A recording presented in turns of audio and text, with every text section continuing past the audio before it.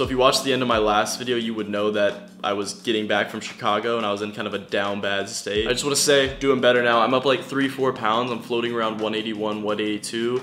Which isn't quite the 186 I was waking up back before, but we're getting there. Also, don't get me wrong, I had a great time in Chicago, and I'm so glad that Brandon invited me to do that. When I'm in Houston, I'm typically just here. My social time is if I talk to someone at the gym or if I go over to James and Brandon's house for a little bit. It's funny because when I first knew I was gonna go, I was actually a little nervous. And I remember I was sitting here eating and I was like stressed out, like crazy stressed. Something I haven't felt in a while, but once I really like chilled out and broke it down, it was stupid. I was thinking things like, what if we got robbed? Or, oh, what if we got in a wreck? Or, oh, what if we drunk drove? Or just dumb shit. And I think what it really was is that this is my little comfort zone bubble of my apartment and of Sugarland.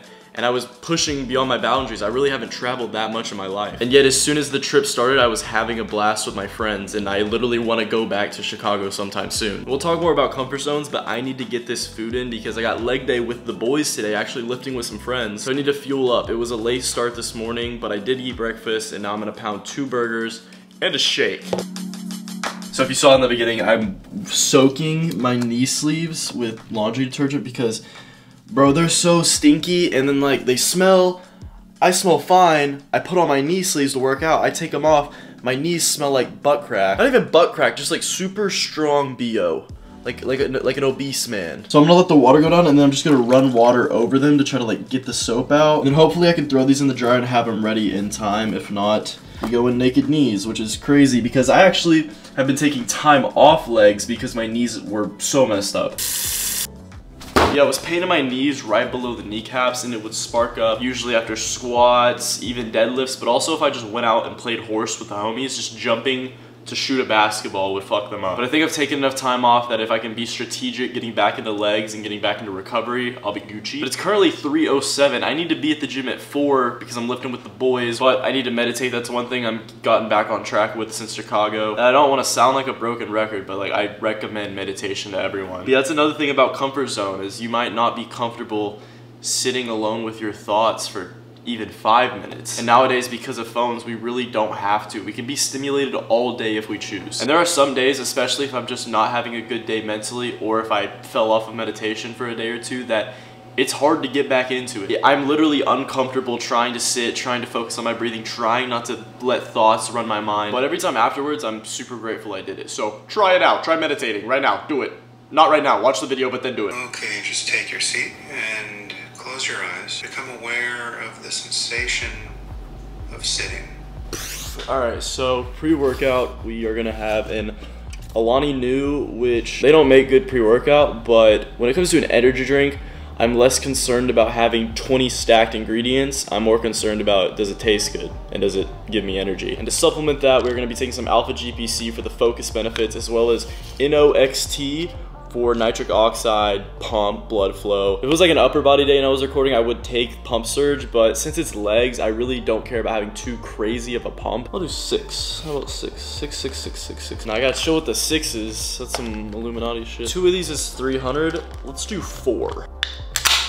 Fuck.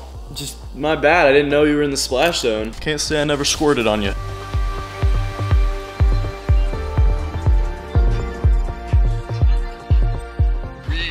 Now. What's up, legends? What's up, guys? What's up, Kenny? No, I start with suspension too sometimes. Yeah, no, like when I used to squat, bro. It like opens when up your hips and stretches them out like crazy. I mean, like I'll open up your hips like if like. No, we can start with the sus machine. Yeah, sus machine. Yeah. Right. Trust. We ain't squatting though.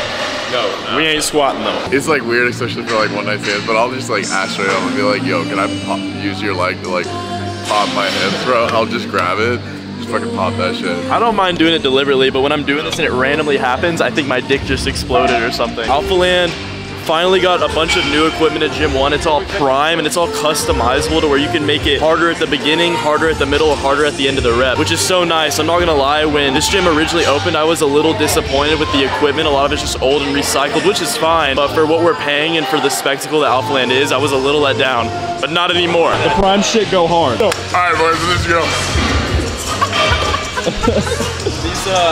These Alphaland shorts, the mesh on the crotch is a little thin when I do that, so I'm kind of showing the boys the sack. I don't see any complaints. No complaints over here. Any complaints? Ain't no complaints. Any complaints? Hey, no complaints at all.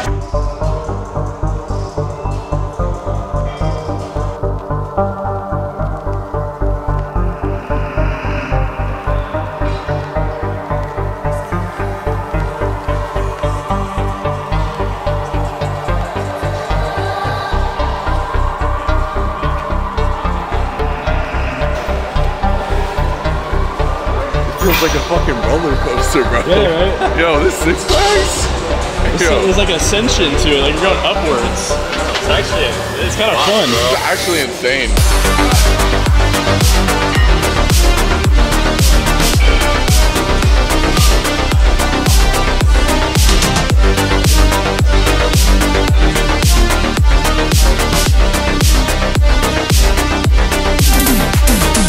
I ain't never done this before. It's like a new fancy leg press.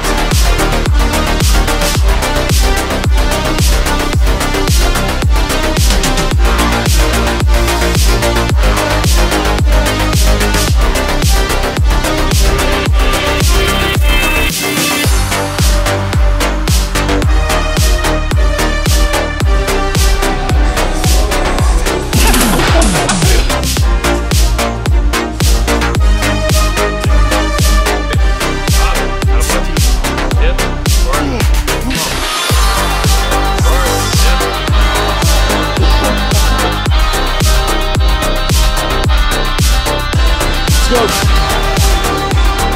Make it count. Fight.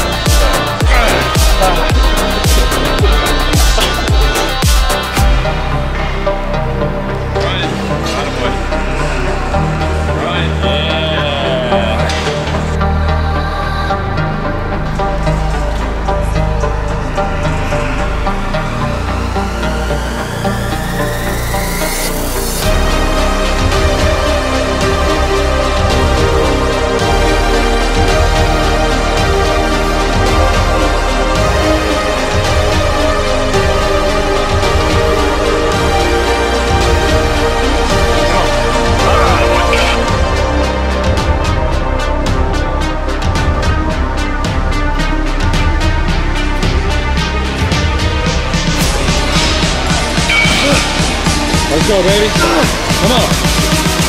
Up. Yep.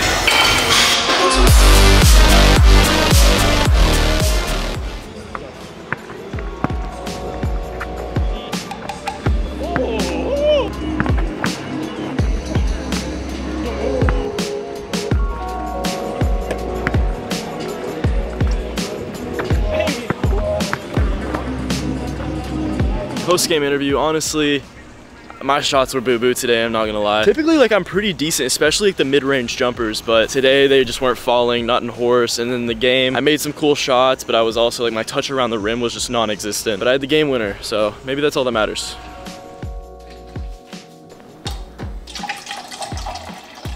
I'm not gonna lie to you, I did not get out of bed until 12 today. Essentially, I woke up earlier, like when my alarm was supposed to go off, and I had a headache, and I was like, oh, I'll lay down a little longer. There was no alarm set.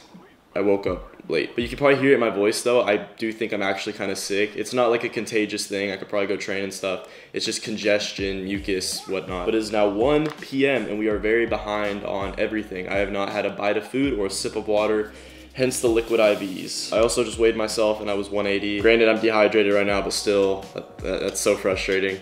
I know you're probably thinking, oh look, big and self-improvement guy didn't get up till 12. But honestly, this never happens. I think it was, I really just didn't have an alarm set. But I mean, there's no excuse. I definitely could have made the decision to just get up when my alarm went off, which was like 7:20, 7:30. And I decided to lay back down because I thought I was still tired and I didn't feel good. But the thing is, usually when people say, oh, I woke up tired, I need more sleep. Usually it's just because you're not giving your body a chance to actually wake up. You need to get up, move around, have the sunlight enter your eyes. And honestly, waking up late is one of the worst things on my mental. Usually if it's even like 8 something, 9, I start getting crazy anxiety. I'm like, oh, my day's ruined. I fumbled the whole day. Like, I'm a piece of shit. Honestly, now that I'm hearing myself out loud, it's just a matter of getting up when my alarm goes off and not being like, oh, I'm gonna sleep for an extra 30 minutes. It's just, I need to just get up regardless of how I feel. But we can't change the past. It's 1 p.m.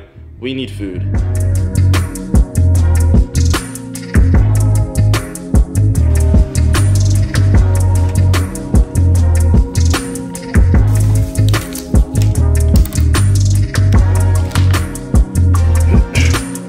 just me, or when y'all tan, do y'all like stuff your junk in a sock because you're scared of the UV rays on your wee-wee and your balls? And circling back to comfort zones, the thing about it is everyone kind of knows, oh yeah, you should push out of your comfort zone, but usually when people think about that, they think about, oh, I should try skydiving or bungee jumping. But the thing is, I can guarantee that almost everyone watching this video right now is in a certain comfort zone one way or another. It could be you're currently in a job that you know doesn't fulfill you and doesn't align with your goals and your dreams. However, you stay in it because the income is steady and you can tolerate existing there for 8 hours a day. And a big part of self-improvement is just recognizing these little comfort zones in your life and breaking out of them. It could be getting out of bed at 7 when it's cold and you want to stay under the covers until like 10. It could be deciding today I'm gonna read some of this book, I'm gonna meditate, I'm gonna go for a walk, when your brain is used to you scrolling on TikTok or playing Warzone. Even in the gym, you may find yourself, you've gotten into a routine, you have these certain machines you like because they feel good and you're good at them,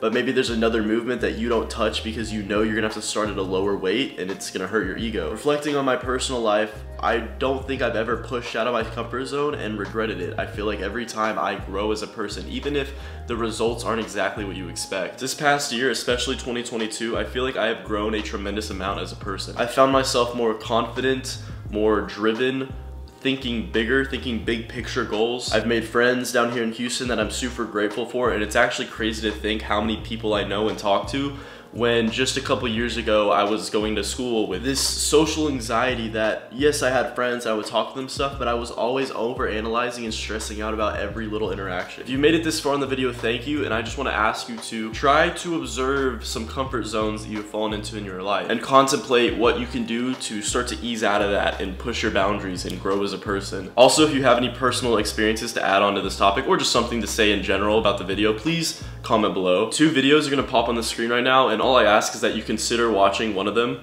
and thank you.